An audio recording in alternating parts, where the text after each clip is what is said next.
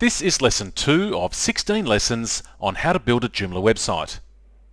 The topics in this lesson are Joomla Benefits, Alternative Content Management Systems, and Website Builders. Before choosing Joomla, I looked at a huge range of web building solutions. You might not be convinced yet that Joomla is the best solution for you. So in this lesson, I'm going to explain why I went with Joomla over the hundreds of other options. If you're convinced that Joomla is right for you, feel free to move on to lesson 3. Here are the main points that attracted me to Joomla. Firstly, it's free. If you're developing low-cost websites, you need a low-cost CMS. Joomla is free, which allows you to use it for even the most basic of sites. Open source. One benefit for people new to web development is that you don't need to understand code to create a website using Joomla. However, experienced developers appreciate that Joomla uses an open source model. The underlying code that powers the website is freely accessible, and therefore a developer can change the look and function of the website. Cross-platform. The software is not dependent on your local operating system, so it doesn't matter if you use a Mac, PC or Linux. And when it comes to hosting a Joomla site, you can choose a host that uses the Apache server, which is usually run on the Linux operating system, or Windows IIS. The majority of Joomla sites are hosted on Linux-powered servers. Hosting is discussed in later lessons, and please don't let these terms frighten you, as everything you need to know is explained clearly.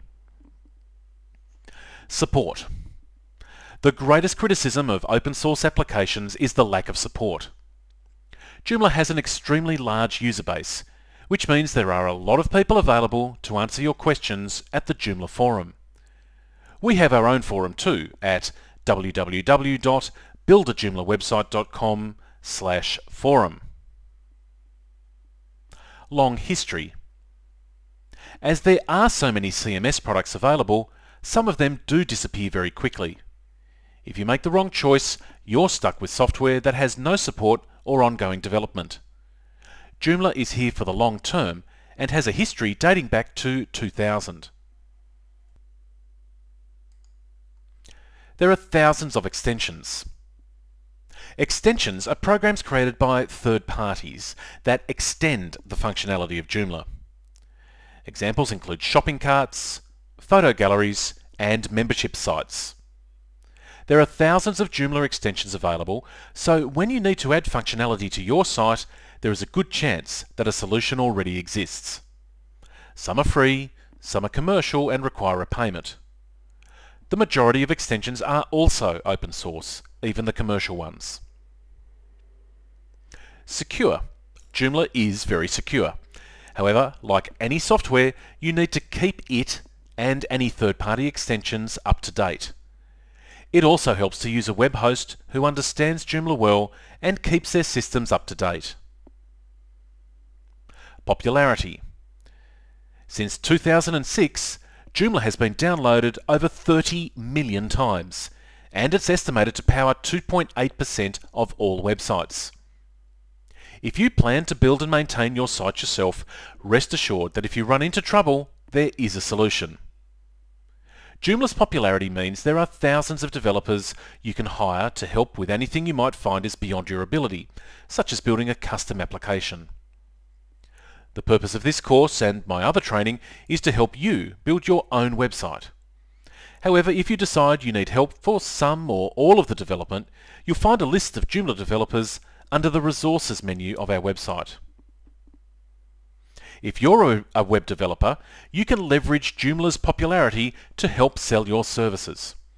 Your customers will feel more at ease if you tell them that you use the world's most popular CMS that is supported by thousands of web developers. That means if they ever want to change developers, then it will be easy to find someone else to take over their website. Now, of course, you don't want to lose their business in the future, and the whole point of using Joomla is so clients can manage their own site. But this assurance will help you win more business. Developer friendly. there are some additional features that will be of interest to experienced developers. I've already mentioned that the Joomla core and almost all third-party extensions are open source. Developers also might be interested to know that Joomla uses the MVC architecture, object-oriented programming, and Joomla 3 incorporates the Bootstrap framework. When I weighed up these benefits, Joomla looked like a good option. But what about other popular content management systems? There are two big contenders, WordPress and Drupal. Drupal is along the same lines as Joomla. WordPress was built to be used for blogging, but these days it offers a lot more. Now, there's nothing like a software comparison to spark a debate, and as you would expect, I'm somewhat biased towards Joomla, but I will try to be objective. There are actually some really good features in these other products. Let's start with WordPress. WordPress was originally designed as a blogging platform. If you're not familiar with the term blog, it's short for weblog. These sites contain a series of articles written by one or more authors on a particular topic. But WordPress has evolved and is now used to power lots of other types of sites, not just blogs. Let's take a look at the interface. This is a typical WordPress installation. The latest post is displayed at the top and includes fields such as the date and the category. You can also create static pages. Both blog pages and static pages can include a comments box, encouraging feedback from readers.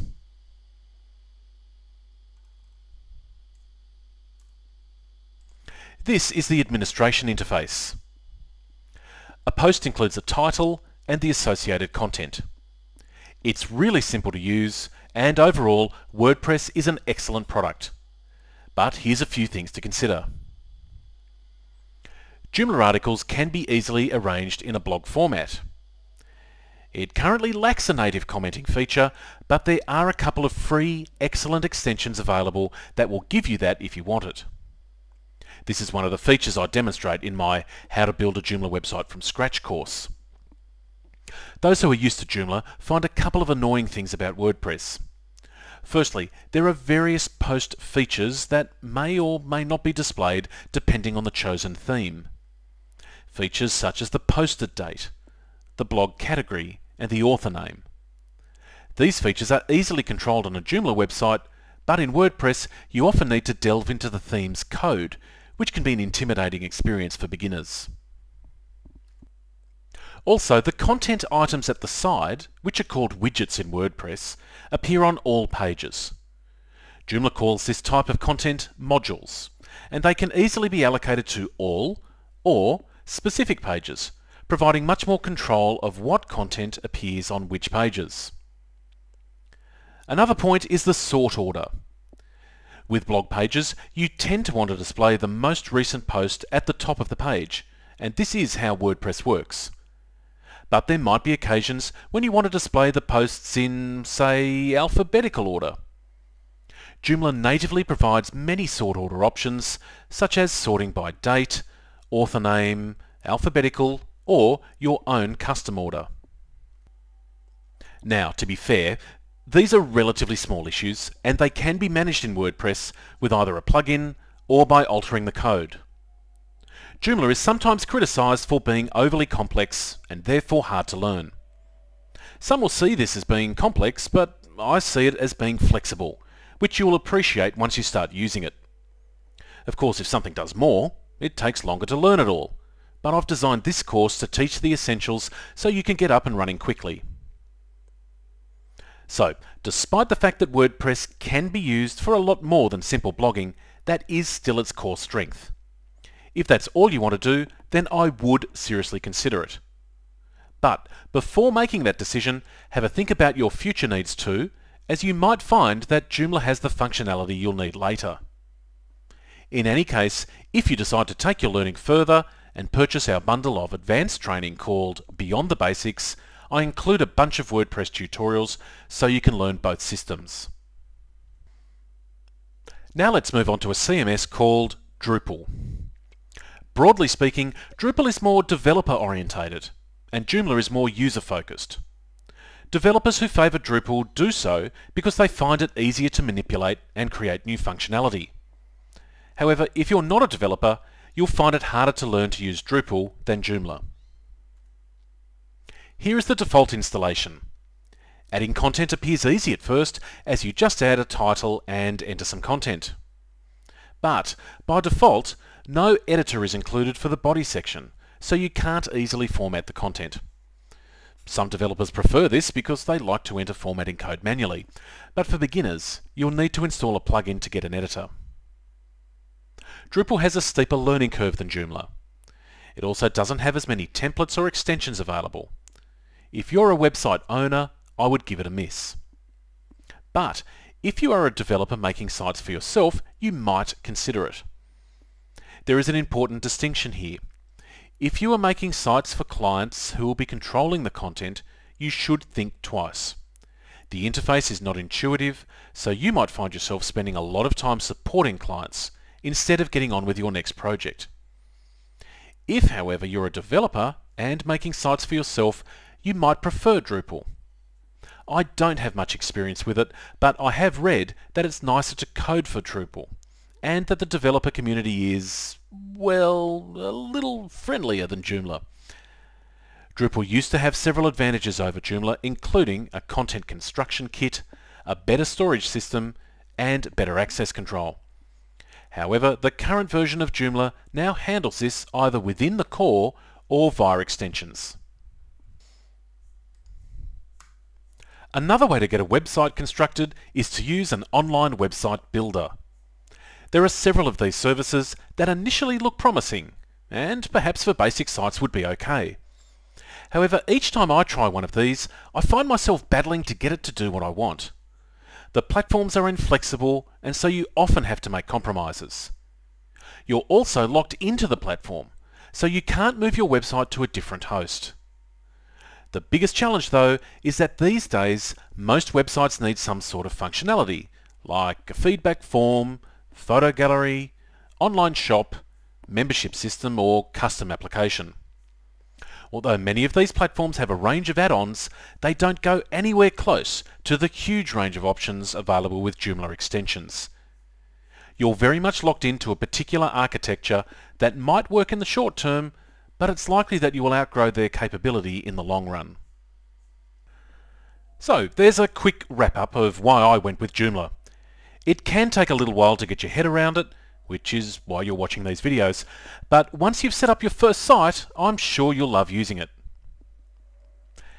This concludes Lesson 2, which covered Joomla Benefits, Alternative Content Management Systems, and Website Builders.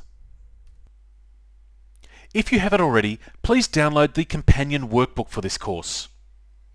This course is available on various sites, so you might find a link to it below this video or in the exercise files section on the site you're on now. Alternatively, you can get it via my website at www.buildajoomlawebsite.com. Just go to Tutorials, the Basics.